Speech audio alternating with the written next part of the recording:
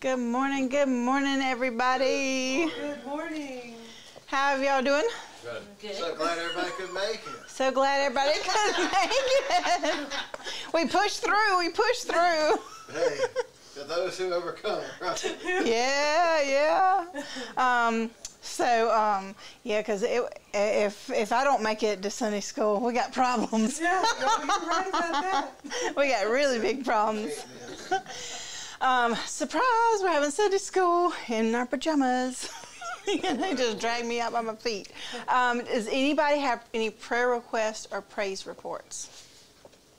Well, from last week I got healed when Jason prayed for a while. Oh, a healing. Yeah. Jesus healed you last week. Healed your back or? Yeah, that whole shoulder area. Yeah. Thank you. So you've had no more problems with it? None. So God answers prayers. Yes. Okay, so my question is this, because I was talking with someone earlier. I had gone to the chiropractor. So you went to the chiropractor. I rub it every day. Tina had to rub. And so now you're not having to rub. No. Was that the first time you prayed for it? Last Sunday. Was that the first time you got prayer? Yes. Yes. No. I was going to say, I thought. Second time, he prayed twice. Okay, so we have not because we ask not. So just because you pray and ask God for something and you don't get it, if it is His will and you ask, He's gonna answer that prayer. But if you ask and He doesn't immediately answer or give you your request, I'm not talking about I'm not talking about $1 million or a nice new car or anything. I'm talking about a need. You know, you got physical needs or whatever. You ask and you don't get it from the Lord. Should you just, well, He's not going to answer my prayers. I'm going on about. There ain't no use in praying anymore. No, you get prayer. You pray.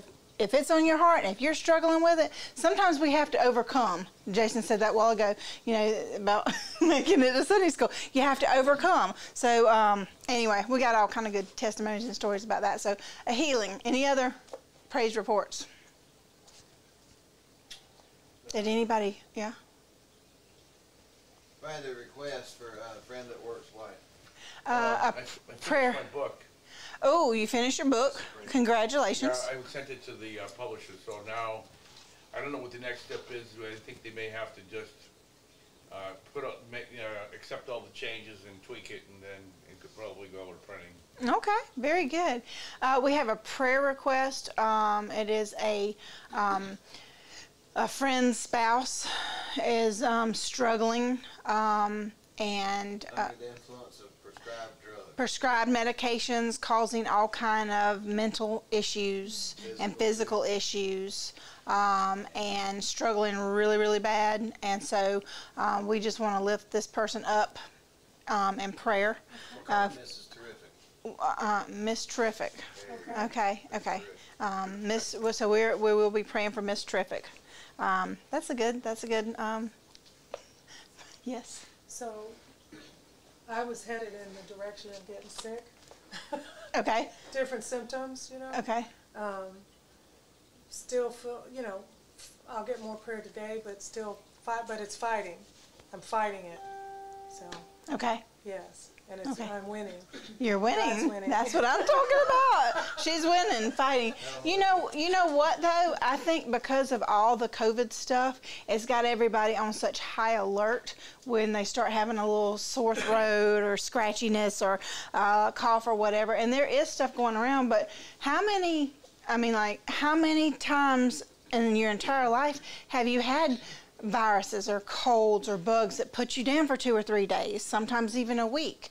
And it's 2 to 3 times a year. You know, I mean, like up until probably about 4 years ago, definitely me, and then most of the time Brandon, we would be getting sick around Christmas time. You know, sometime in late November, December to January, we were going, and it wasn't just a light sickness, but we come against that because That's right. we came against it because we knew it was every year. I mean, that's a spiritual attack. But we're so heightened right now that we open ourselves up to fear. And when fear jumps on you, you go get sick. Jason said it the other day when he was having a discussion with somebody I overheard. So I'm listening into conversation. But anyway, he said, the thing you fear the most is what's going to get you. Yeah. So Sometimes it's not fear, especially when everybody around you is testing positive. And it's very contagious.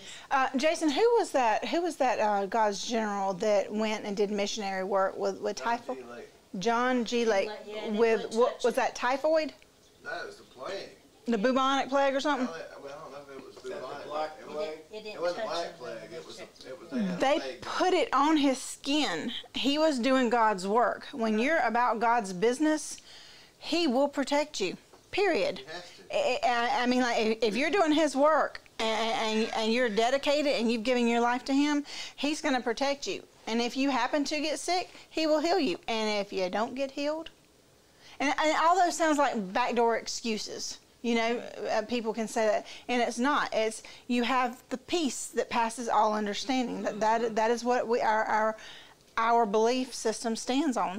That is what God is all about. So anyway, It just doesn't feel good. no, it doesn't feel good. But you know what? You come out with a testimony. I mean, like, your testimony is, you know, I know for, yeah, and I'm not promoting this to anybody. You do what's right. But I know when you got sick back at the last summer, I believe it was, y'all both got sick. But I remember you said that, you know, you were miserable. You're like, I can't really catch my breath. And my advice was, you know when you've had enough, and it's between you and the Holy Spirit. You go to the doctor when you've had enough. But otherwise, you keep claiming it. He will heal me. He will. You pray. You come against the enemy's plan to destroy you, and you fought through it. Yeah, we didn't go to the doctor. Yes, and God healed you, but He sustained you. That's why I was having a discussion the other day about Jason's teeth. You know, he did go to the doctor about his teeth, but there was pain leading up to getting to the dentist, not the doctor, but the dentist. And so, They say it like this. Hey. hang. Right. So it was really, really bad pain, but you know, what he would do would be on the phone. He'd be on his way home from work, and he would, Paige, I got to get off the phone. It's hurting really bad. I said, okay. And so I'm hang up praying for him. He just starts praying and talking to the Lord, and the pain subsides. And it doesn't mean the pain didn't come back the next day, but every time it come back, you know, you can throw in the towel. God didn't answer my prayer. God didn't grow my teeth. God didn't miraculously heal me overnight. Right. But it's standing on what His promises say. I mean, without faith, we can't please God. So anyway, I didn't mean to get on all this stuff. But anyway, God is good. God is good. We also want to lift up the Elliott family. They are due to leave the 10th of February to head to Nepal. So everything is looking good for them and exciting. So lift them up, that God continues to put them in the path with the Nepalian people that they can minister to, and they're an unreached group of people. So, okay, so we are working through a book called Spiritual Housecleaning by Eddie and Alice Smith. It has been an awesome read. And today I'm just going to kind of hit and miss on Chapter 8, Children and Spiritual House Cleaning. So you may not have children. You may have children. You may have young children. You may have grown-up children. If you don't have children, have you been a child? Okay, no. You were born full grown. I said I'm still a child. You're still a child. Okay, very good. Well, but the thing about it is, you may think that, okay, my children are all grown and I've got grandchildren, or, you know, I've never had children, or I'm still a child living under my parents' house. You know, you've got friends, you've got family members that have children, and you've got people that God will bring, if not already, into your path, that He will bring down the road into your path. So don't think, oh, this has nothing to do with me, because it does. By now, you've noticed that children often... Oh, hold on just a minute. I'm getting ahead of myself this morning. I know. I didn't pray. Would you like to open us up in prayer? No, I'm going to pray in a little bit. Okay. I want Hogger. Okay. Make him do it. You're making his eyes get really big. All right, I'm going to open us up in prayer. Lord, we just thank you so much for this day. Thank you for the rain. I'm so excited to see what springs forth to life in spring, and I know that the rain is preparing all that now, and I'm excited, and it's washing away. It's washing It's junk away that needs to be washed away, and thank you for that. We thank you for this day. We thank you for all those that have come to worship you today, Lord, to hear something from you, to receive something from you, Lord.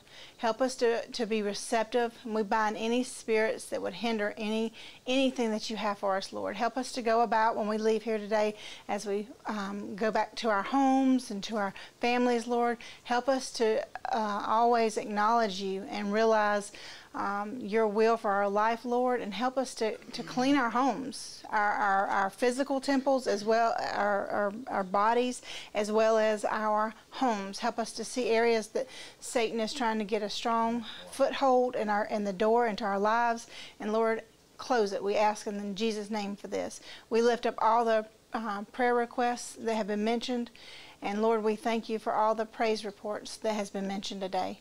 We love you. We ask you to close our mouths when it needs to be closed, open it when it needs to be open, and just use us, Lord. In Jesus' name, amen. Amen. Sorry, I was getting all excited. Okay, by now you've noticed that children often experience the effects of spiritual pollution more tangibly than adults do. Why do y'all think that is? Say that again. Why do children experience spiritual, I would say experiences, effects of spiritual pollution easier than adults, or that seems to be more obvious with children? Why does anybody think that? Pollution. What do you mean by Like spiritual pollution, so like things that you bring into your house, or things that corrupt? things that corrupt your walk. Good. Well, I think the spiritual head, if they're not under the authority of Christ, it's going to affect the entire family. It's going to affect how the household is run and how, people I don't know. The child is more vulnerable. They can't understand, like I have a sibling, and this person's got some stuff in their house. I ain't going to say what it is, but one time they says, oh, this house is haunted or something. Somebody lived in it before, and I don't know, it could be. But at the same time, I don't know. That's fine. I'm just not, I think the devil's just a coward, and children are innocent, so he's going to attack them however he can. Yes. Fruit, all right? Low-hanging fruit. Less experience. Less experience. Very good. Thank you. Very That's good. what I'm sitting back here thinking. Very that's why good. it says it. Less experience. You know what I mean? They haven't gotten callous to it. they're yet. naive, Naive. Very good. Hadn't got callous to it. He wants the younger generation.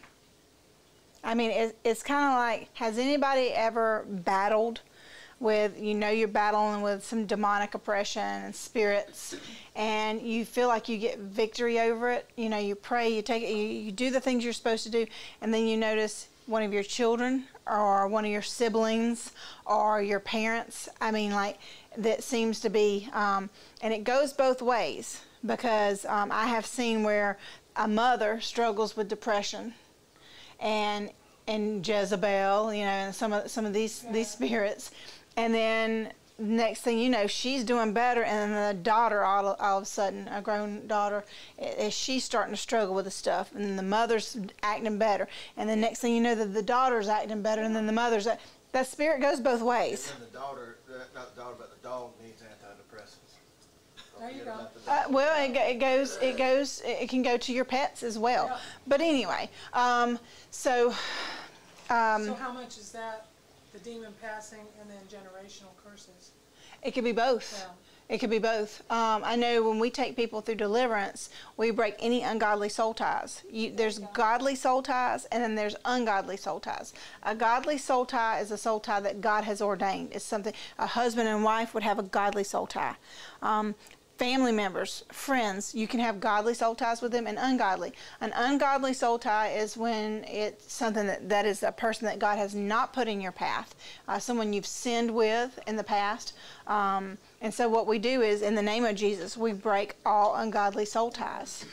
And then once the soul ties are broke, then you cast out the demons. The thing with soul ties, so say you have had a friendship with someone, and you've got an ungodly soul tie, and you've committed sin, whatever kind of sin it was. Let's go. We'll be pretty explicit. Say it's a partner. And so you fornicated with this partner. Well, there is a ungodly soul tie. Whatever demons that person has, those demons have legal access to you because you have just joined and in sin. And it is not just that sin. It can be any sin. That is a stronger tie, though. And if I'm speaking out, you disagree, you know, I mean, like, you can go and rob a bank with somebody, and, you know, you've planned it, you've palled around them, and you've got a strong soul tie, ungodly soul tie there as well. But anyway, so for children, the thing with children is Satan wants the younger generation, because if he can get the younger generation, then he's got access to the ones coming up behind them. Mm-hmm. So he's fighting hard to get them. I mean, he's fighting hard. I had my grandfather was a very humble and meek and good, godly man. Mm-hmm. And when he died, I was talking to my mother about this here a while back. He died in 2001. And so it's been a long time ago, but I remember when he died, that was a prayer warrior on behalf of our family. Amen. We lost a huge, huge intercessor prayer warrior that would battle. I know he went to spiritual battle, and he didn't, you know, some people battle and you can see it. Some people battle and you can feel it. Well, the ones you see you can feel too, but some people are more... I don't want to say vocal, but animated is not the right word, but you can see. I mean, like they're out there walking around praying and stuff. You see it. Mm-hmm. And then there are those quiet prayer warriors. And when you lose the older generation, that is what we are.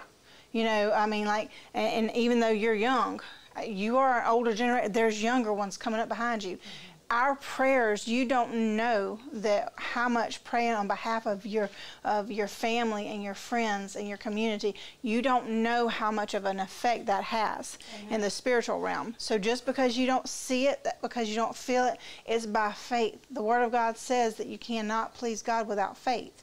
So by faith, I know that when I pray, God is hearing that prayer, He's honoring that prayer, and He will answer that prayer. We have lost family members that, you know, we've prayed for years for. Now, I don't pray every day for them. I think Jason talked about this last Sunday. If God puts it on your heart to be praying for them, or if you're an intercessor, that's what you do.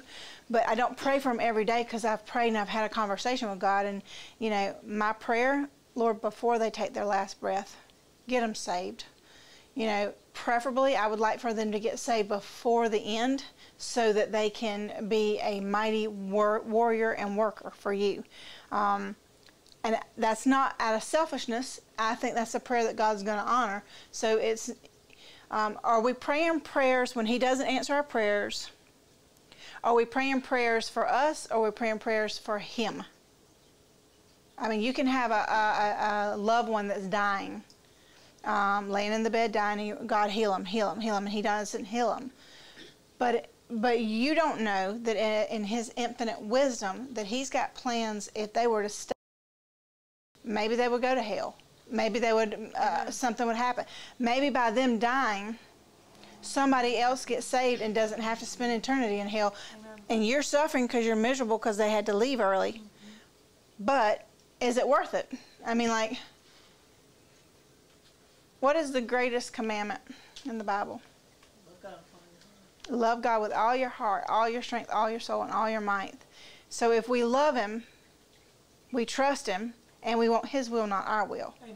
So if you got a loved one that's dying, I mean, if you got family members that are living for Satan and living for the world and stuff, if what they are going through to get them, if what they're experiencing, the trials and troubles of this world, and we're trying to stop that, and that's what God needs to get them so that they can secure their salvation. Is it worth it? Mm-hmm. Is it worth them being a paraplegic the rest of their life? Is it worth, you know, them being, you know, whatever trauma they go through. I mean, you know, you think of the most horrific thing that you would not want your family member or your child or your parent to suffer. If it's for their eternal soul to be saved, is it worth it? And it is. I had a friend one time, and she had her husband was an alcoholic, and she told me one time that she prayed for the destruction of his flesh. And I was like, how can you pray for that? I mean, she's like, well, that's what it says. And she showed me the scripture in the Bible where it's talking about the destruction of the flesh. And, you know, and that, I cannot, I mean, like, that was, I admire that, because, like, their flesh, their physical form being here was not as important to her as the eternal salvation. Yeah. And that's how we should be about everybody. Yes, absolutely. Okay. Yes, ma'am. Just real quickly, when we had my son's memorial, you know, obviously most of the people that came were the young people, and there were several of the young people got saved there because he had an altar call. You know, the pastor that gave his service had an altar call, and he didn't make them come up, but I saw several hands go up. Yeah. And then they said the sinner's prayer. So. How about that? Yeah. How about that? So, did that not give you, like, peace? I mean, like, didn't do away with your suffering, but I mean, like, it's just, you know, God's using the situation. Right. God used the situation. What happened to your friend's husband, the alcoholic? What happened? He is not an alcoholic anymore. Amen. He is not. Thank you. That is a very, very good question. She prayed. I want to tell you something. It was not an easy. It was not an easy thing, and his flesh was getting destroyed. Not. It was like car wrecks that were really, could have been really. I mean, like, had several different things happening, and God was. God got him. God got his attention, and you know, it is exciting. Thank you for asking that question, because that changes the story, don't it? Well, no, I read a story about how when the Christians found out Stalin was going after the Jews and going to kill them and destroy them, I think even Derek Prince said this. He and a ton of Christians started banding together and prayed and fasted for the demonic spirit of Joseph Stalin to be delivered up to justice, to cripple and bind and deliver up to justice, and that's when I think he died of a brain hemorrhage not too long after that or something. So that's what I was wondering, what happened to him. Right, right. Well, yeah. I appreciate you asking that, because it changes the whole story, you know, for all y'all listening. Okay. So let's see here. This is a good chapter. They go into a lot of details as far as how you handle battle and spiritual things with toddlers, for small children, teenagers, and older teenagers to pre-adults or young adults. So I'm not going to go through all that, but it is good reference to read.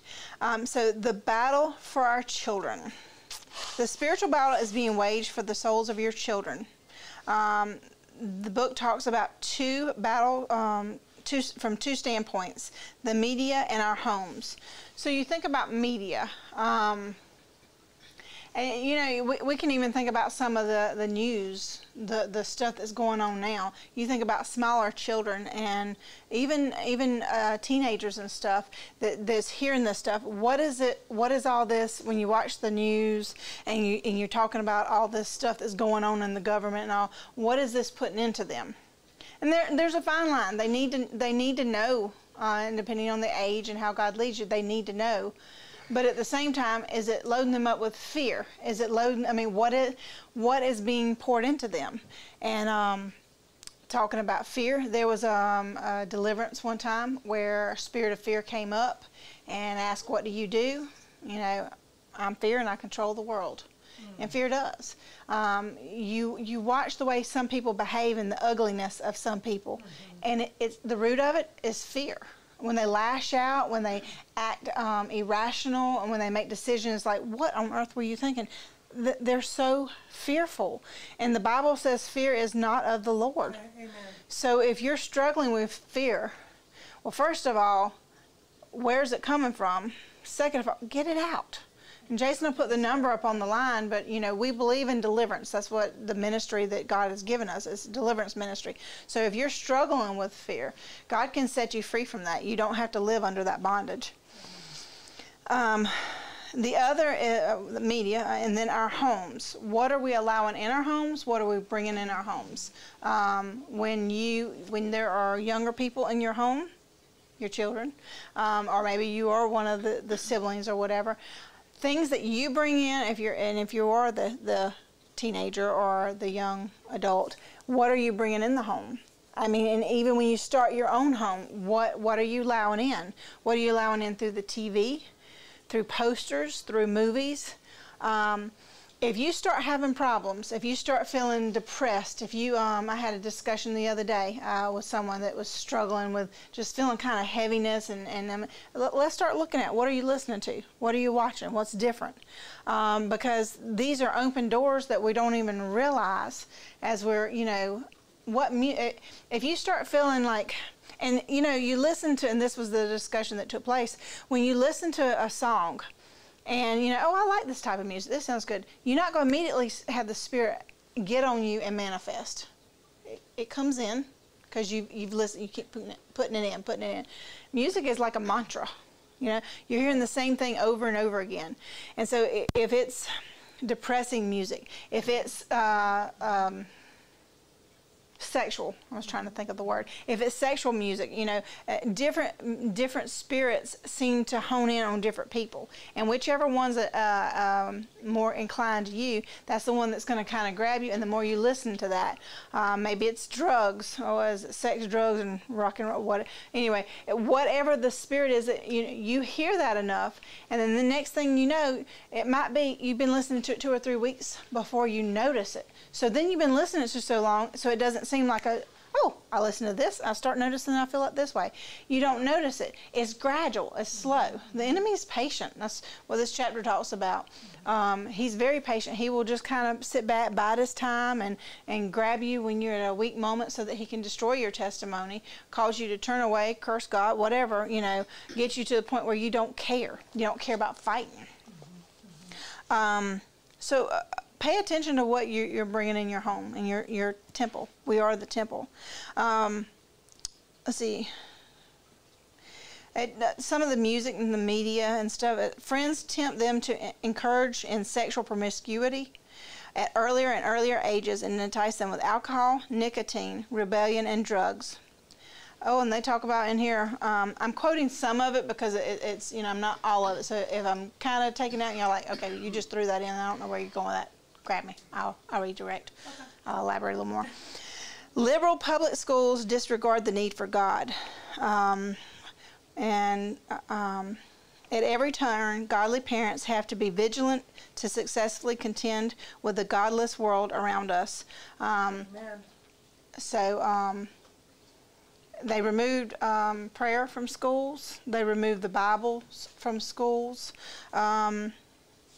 God's way of doing things is, even if you're not a Christian,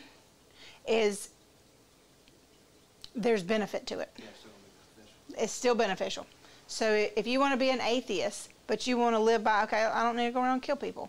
I don't need to go around and, sleep with everybody I meet that I'm interested in. God's standards. I was telling Jason about this when I was I was in nursing school. What you grinning for? I was happy to be included. Okay. This sounds like a good thing. I don't know.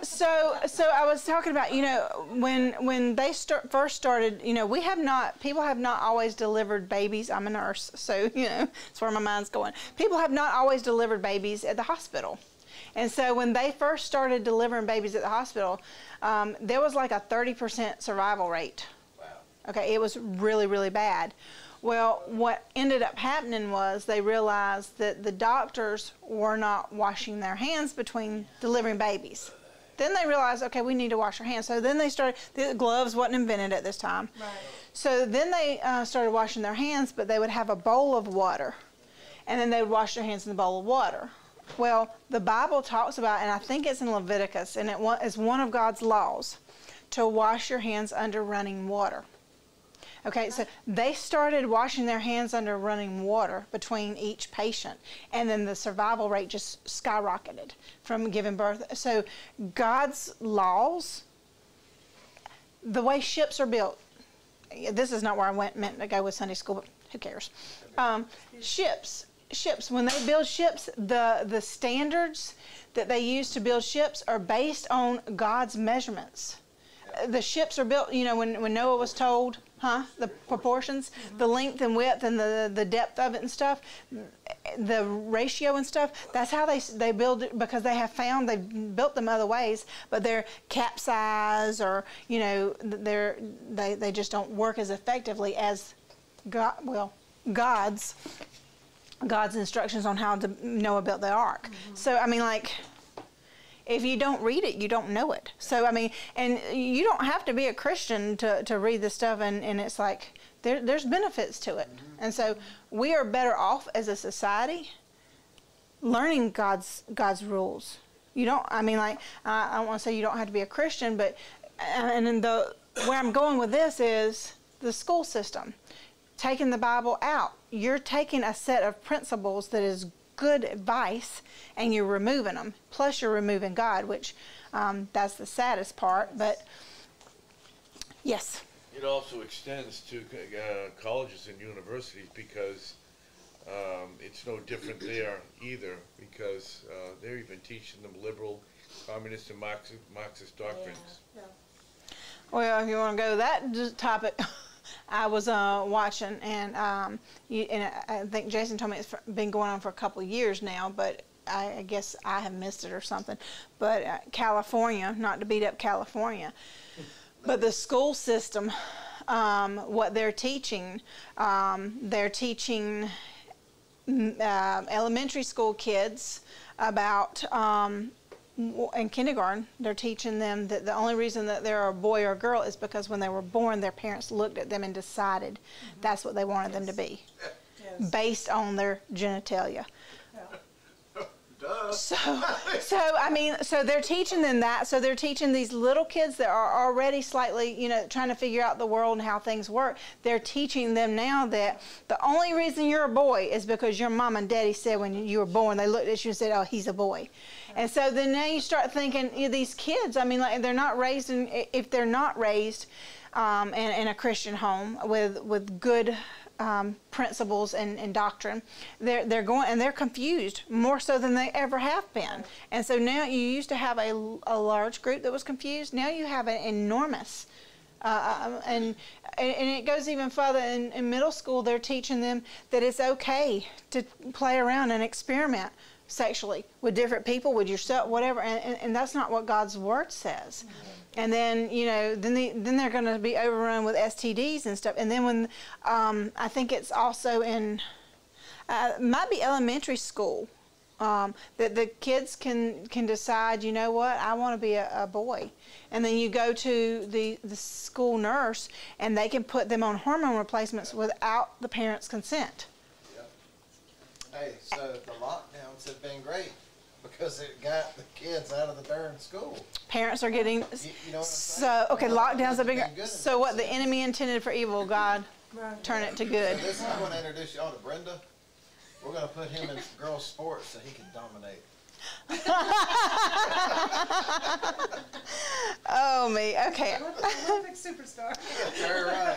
The enemy, all this, you know, that's going on, all this, yeah, because girls can have beards nowadays. Oh, I saw a thing one time that says that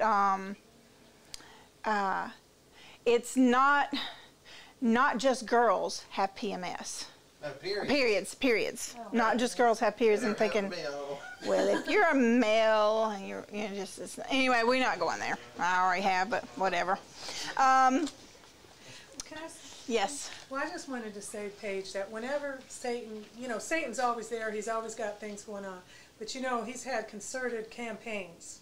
Okay, so I'm thinking of, like, the Nazis, when the Nazis came over. Who did Hitler go after? He went after what? The youth.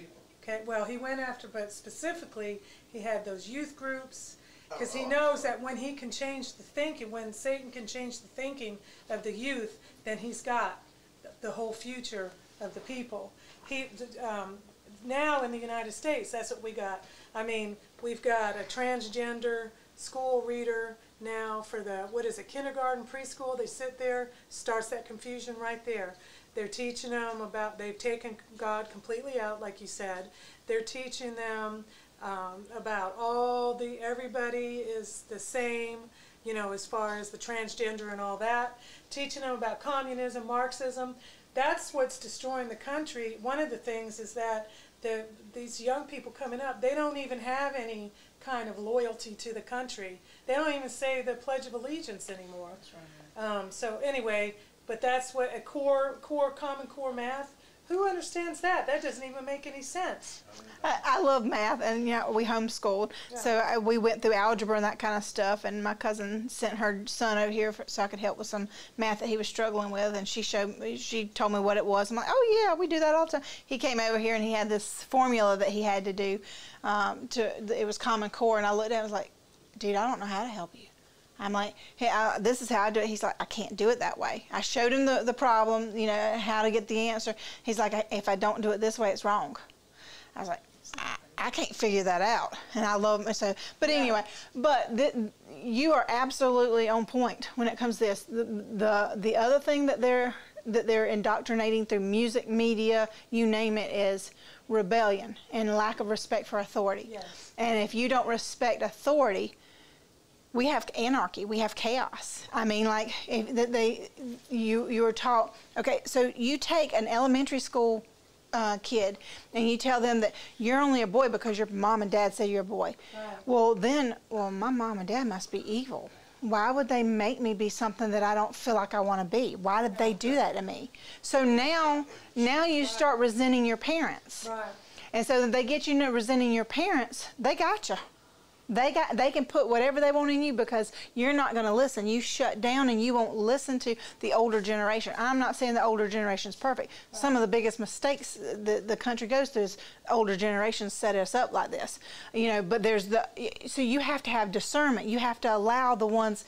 This is the question you ask, listeners, as you're out there. And you're a teenager or, you know, whatever, older, younger adult, older adult, whatever. Ask yourself, the people that are speaking in my life, do they have the desire to see me prosper and do better and have a happy, productive life, or do they want to see my destruction? Because if their goal, you know, this was a comment I made the other day, when we was talking about somebody and some issues that they were having. Yeah, they making a mistake. Yeah, they messing up. But their whole life, have they tried to encourage you to do better, to be a better person? And if they have done that, then why would all of a sudden they've been start trying to tear you down? That's the world telling you that they're tearing you down. So just pray, seek good God.